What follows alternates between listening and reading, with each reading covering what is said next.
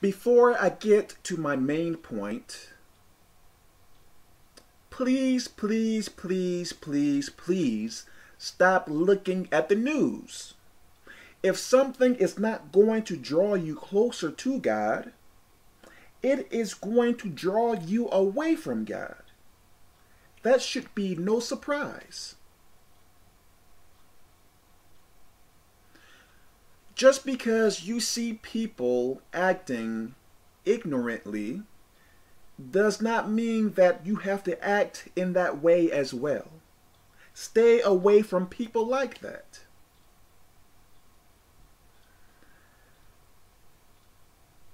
When you watch the news,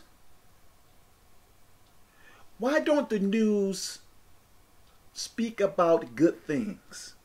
Why does the news only focus on the bad things? What you feed yourself, that is how you are going to become. So if you feed yourself on ignorant stuff, you are going to be ignorant as well. I don't watch the news. Perhaps when I check my email, they may have an article up there, but I don't care about the news. What you should be doing is studying your Bible, listening to teachings about God. Listen to teachers, prophets that teach about God, that is telling you what is going to happen. Why do you have to listen to a sinful person on the news for the news when there are prophets prophesying? There are teachers telling you what God expects of us. No. Many people just want to feed in to what the news channel is saying. That is foolish.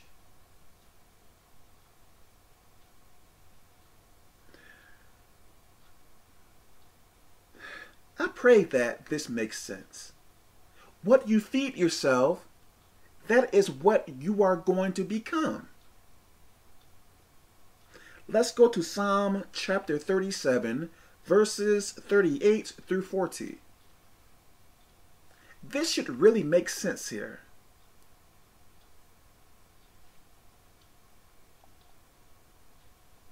But the transgressors shall be destroyed together.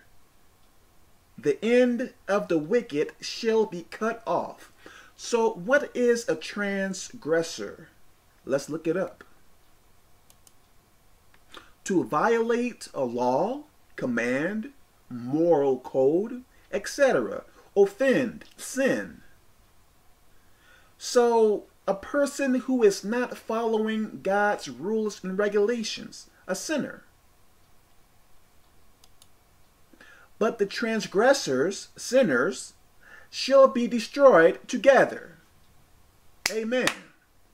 The end of the wicked shall be cut off. What does it mean by cut off? Killed, dying, going to hell, cut off, ending. 39. But the salvation of the righteous, people who are following God's rules and regulations, is of the Lord. So what does salvation mean? Let's look it up.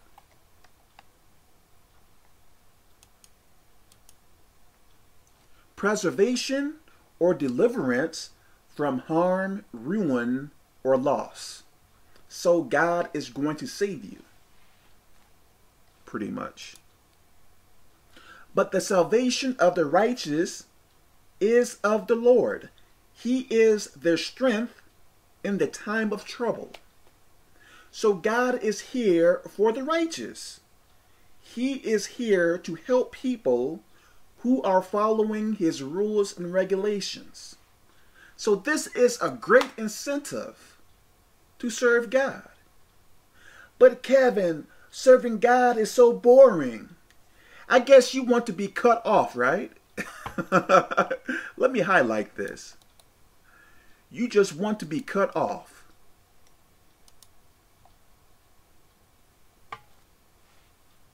but the transgressors shall be destroyed.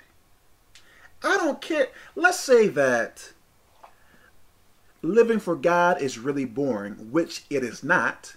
But let's say that it is the most boring thing in the whole world.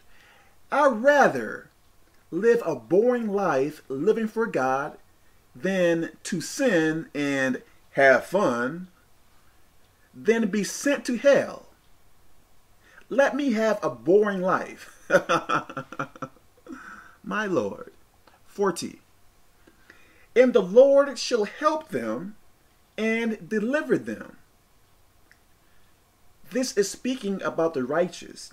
He shall deliver them from the wicked and save them because they trust in him. So these are good things for the righteous. God is going to save you. He is going to be there when trouble comes your way. But for the transgressor, their future, they are going to be destroyed. You are going to hell. I had this person comment to me, and sometimes I really receive some crazy comments.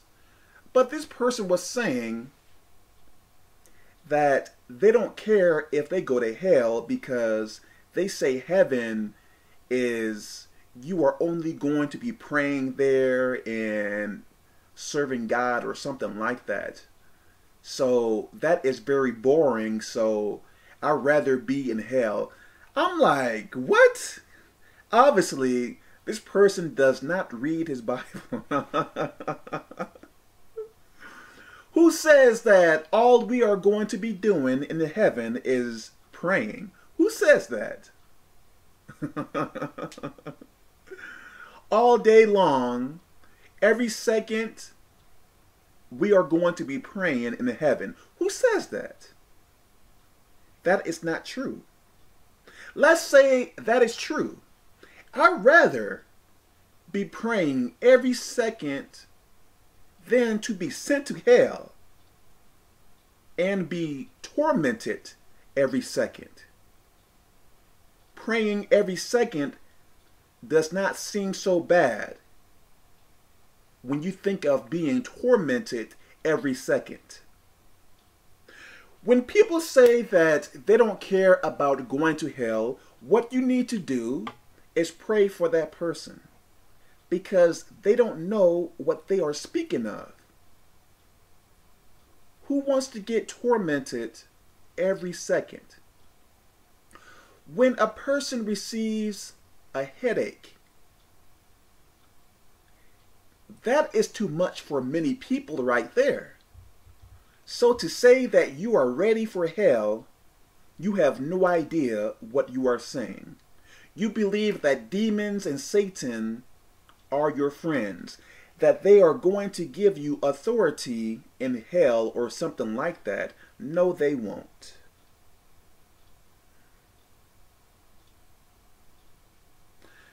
I pray that this makes sense. God bless.